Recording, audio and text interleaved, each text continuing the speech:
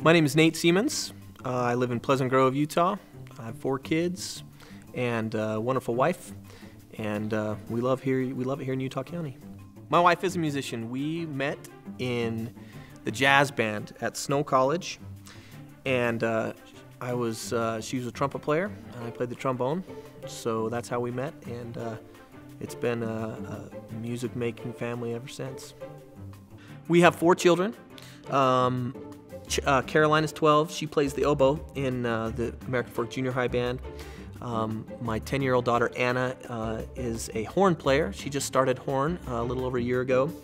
And Charlie's 6, and he's torn. He doesn't know what he wants to play yet. And one day it's tuba, one day it's trumpet.